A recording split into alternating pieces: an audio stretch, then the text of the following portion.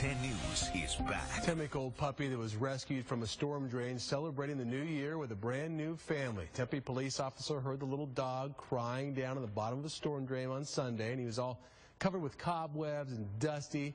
Well, he's taken to the Arizona Humane Society, and you look how great he's doing now. Big crowd showed up to try to adopt him today. One lucky family's getting to take him home.